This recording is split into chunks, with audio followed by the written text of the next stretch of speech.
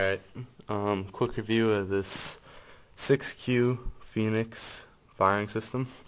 I'm pretty much just, the only thing I know to compare it to would be my 16Q firing system and my 6Q sequencer.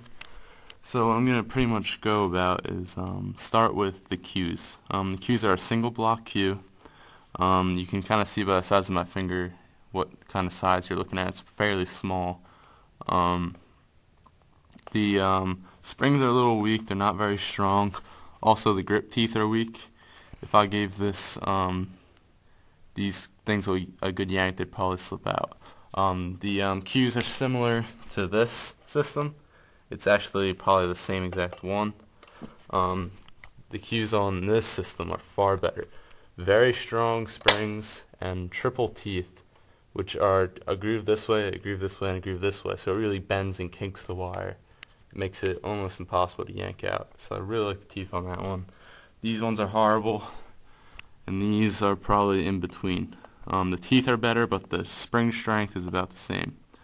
It's 6 Qs, no polarity, so it does not matter which E-mesh goes in where. You got a remote. Very small remote, which I really like. It fits in your hand. It's nice to feel. The buttons are rubber, unlike the remote for the 16Q firing system. It's a very large remote. It's hard to work your hand up and down it. The buttons are plastic. They wiggle, things like that. These buttons are rubber. It's like a grippy rubber you'd find on your remote.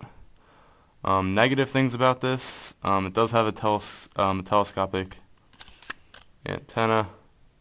It's pretty decently long. This one has a telescopic antenna. It's a little bit longer. It's understandable. It's about an inch long, 2 inches longer. This one has an on-off switch. This one does not, which I really don't like. For safety issues, of course, but I guess I could always remove the battery if needed. But as you can see, it's really easy to just bump this and break it. So what you do is you turn on the system on the side here.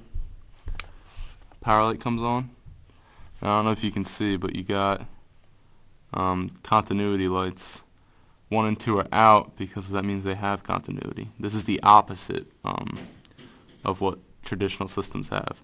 Usually the light will come on if there's continuity. This way it goes off. To prove that to you, I'm just going to remove a wire from here, number 2, and the light comes on. Put the wire back in for continuity, and the light goes off. Alright, firing the system is very easy. Let's fire number 4 here, and you'll see that the light will get a little bit brighter. Nothing happens to the power light, I believe, but the light should get brighter. Yeah, it just kind of flashes a little bit lighter. Negative things about this is these LEDs are low quality. I'm not sure if it's because of the voltage in the system. The system only takes 6 AA batteries, so it's about 9 volts. I'm not sure if that could play a factor in this at all, but I'm not sure. But in the daylight, I'm right here, I'm in a dark room, but in the daylight these LEDs are almost impossible to see, with an exception of the power light, which is brighter.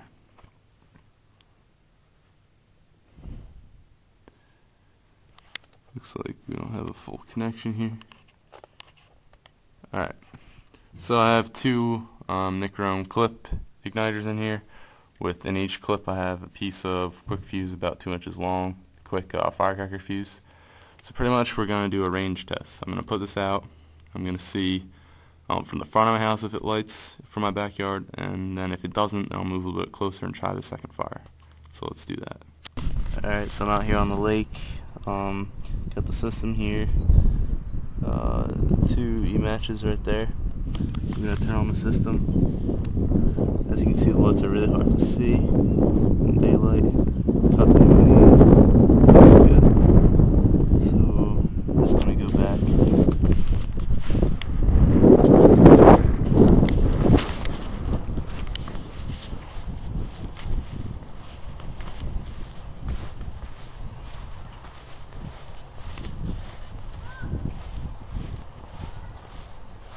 Another thing I didn't mention about this system is that the this is just a prototype, I believe, and the man I bought this from has a new system coming out soon, which has battery doors.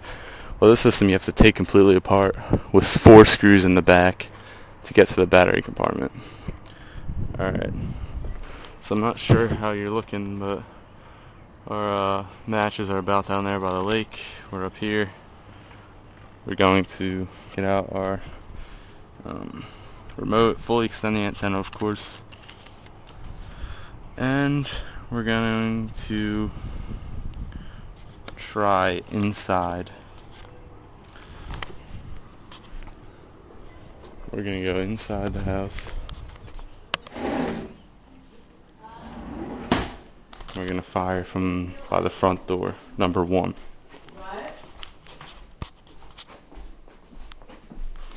Alright, so here we go. And now, number 1 should have fired. We're not going to be able to tell until we go down there and look. But now we're going to try from here, which is about where I shoot my shows from, about on this deck down to the lake shore, which I believe looks around 70, 80 feet. The 16Q firing system has a advertised 500-foot range. So let's fire number 2, and let's see if we can see any smoke. Yep, and right there, in that area, there's a little puff of smoke. So it does work from this distance. Let's go see if it worked from inside. Alright, and both E-matches did fire. So it's overall it's a really good system for the price. I mean, if I could go back in time, I would not have bought my my 16Q system. I would just buy 3 of these, get 18 Qs for $50 cheaper. They're about $50. Prices do change though. I'm not sure what the official price is. Works great. The only negative thing I believe is this battery compartment, but that's not major because most battery doors you have to undo screws as it is. So definitely a great system. Real compact. Plastic's a little thicker than the $200 16Q system I have. So I highly recommend this.